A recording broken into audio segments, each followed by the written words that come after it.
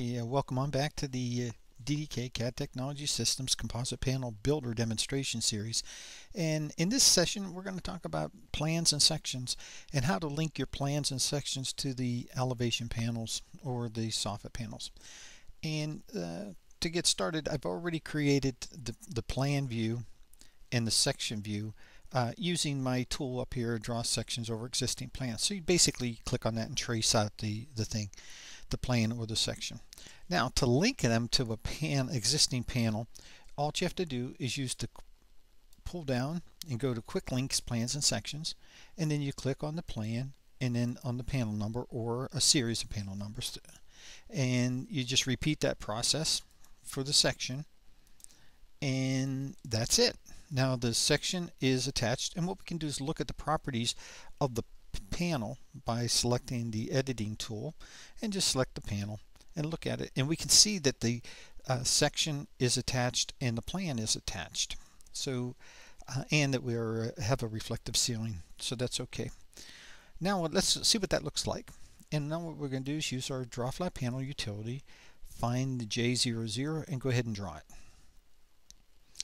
And that's what we get. We get, since it has plan and sections, we're going to get folds on both sides of the panels, on the horizontal and vertical.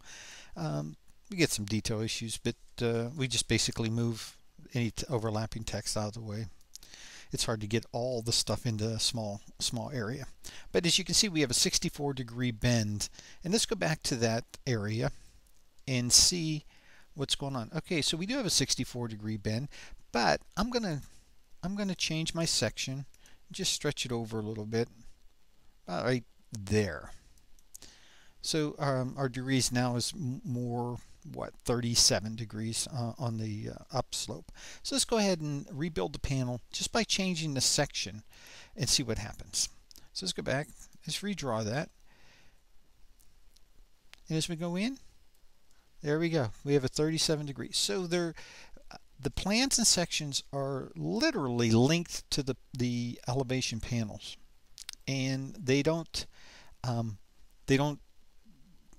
stand on their own merits. They are tied to the real world. So this is how sections and plans work. So if you have any questions, give me a call, and thanks for listening.